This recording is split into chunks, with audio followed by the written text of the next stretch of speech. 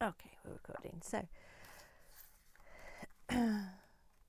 you might be wondering why I have this book on my desk. I have gutted it, and today I'm going to start a sewing journal. And I have this beautiful hand embroidered placemat, and it looks kind of vintage. The edges are a bit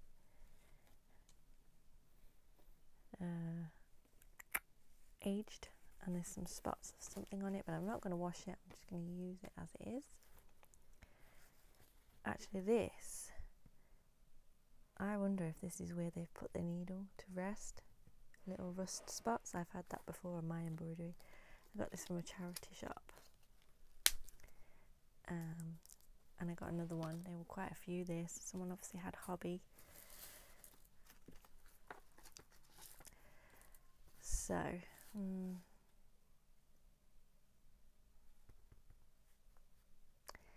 I might want to put something under that. It's not until you get into the bright white light that you can see through it.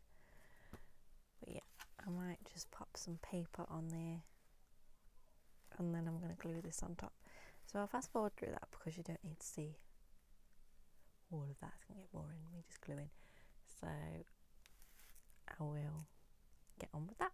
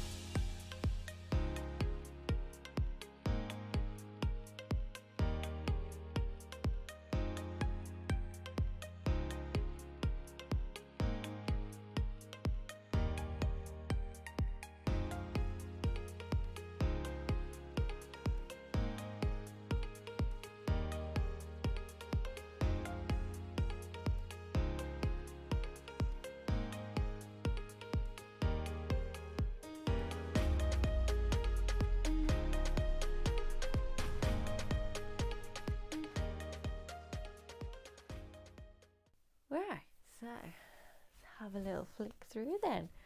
I'm going to leave it here for this video, and I will probably continue in another one, the next steps, because I'm getting carried away and the video is going to get long. So this is our book as is. So we've got a pocket there. I just love the sound of that crinkly paper.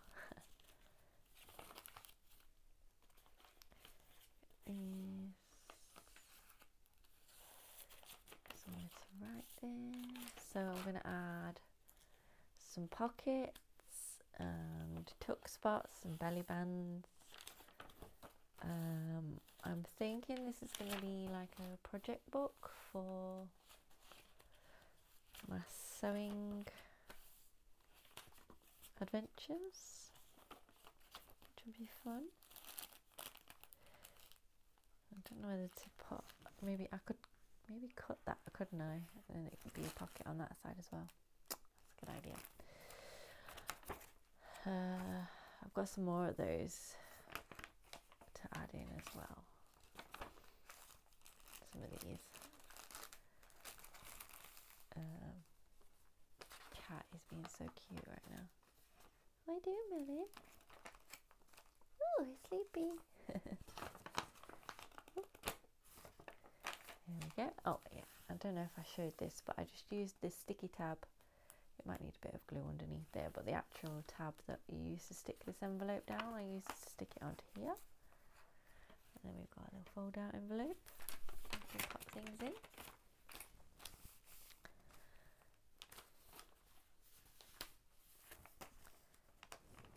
So I'll be adding more lace and probably fabric and things like that. I might add some fabric swatches.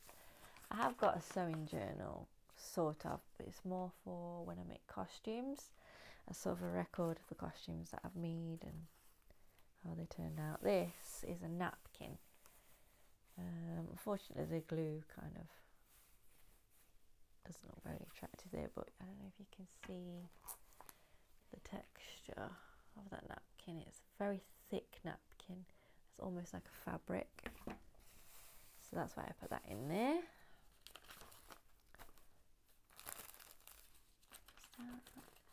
And then that's it. So I'll probably add some pockets to the front and back and to the pages.